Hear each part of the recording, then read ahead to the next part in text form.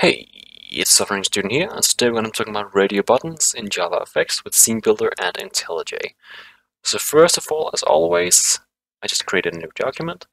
Let's first remove the pre-created size requirements for our window, and then we would go inside Scene Builder.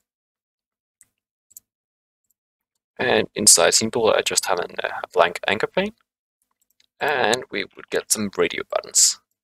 So a radio button is the button that can be on or off. But first of all, let's make them a bit bigger. Let's make them size 25. And I will be having two different radio buttons. That's way too big. There we go. And we will have a radio button dog and a radio button cat.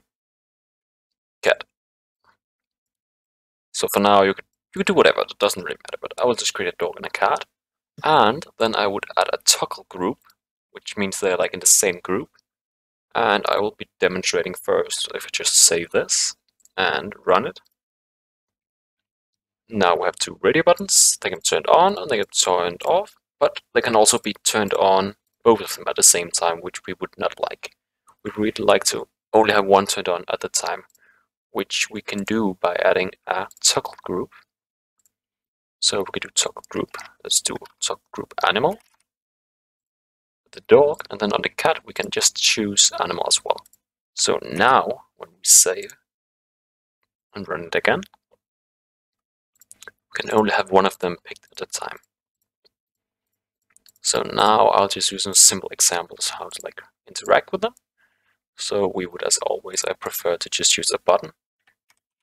So it's not done already on the click, but we have some button to check if something's clicked. So I would do a button. I would do a button where we would use on mouse clicked. We just have a get animal. And we would use a text field, because I prefer to use text field. We could just print it to the console, but let's just be a bit fancy. 25. So we would just be able to create a program where you can pick to be either a dog and a cat, and then press the button, and you picked option would be typed inside a text. So if you click cat, click button, this would type text. This would get cat, not text. And the same if you pick dog, click button, this would get text. So how we're going to do it is we created a toggle group.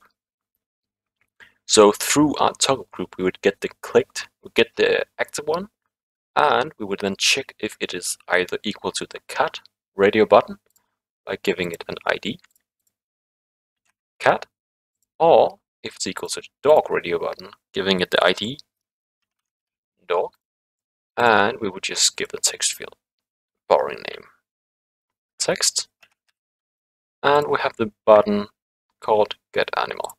So we would save, and then we would get a sample controller, which contains our two radio buttons, our toggle group, our text field, and our on button clicked action. So I'll just copy this, go back to IntelliJ, enter our controller, and input. I would import a mouse event, and everything else looks good. So just very simply, when we click the button, I would access our toggle group, which is called animal, and I would just get selected toggle. So this is now the selected toggle, and we would just create an if statement that go if our animal selected toggle is equal, which means it's the same as our cat toggle, we would have our text dot set text be cat, and let's just do an else if to demonstrate it's working. Else if this is a bit duplicate, but you should probably not do it this way, but I like to just demonstrate how it works. So again, if animals get like toggle equals dog, we would just do the exact same text that said dog. So that's the basic of it. Let's check if it works. Again, we run the program. We select the cat, click the button. Text is changed into cat, select the dog, and there we go. So that's just a very basic example of how to use the radio button and how to get some information from the radio button. Thank you very much for listening, like and subscribe, and have a wonderful day.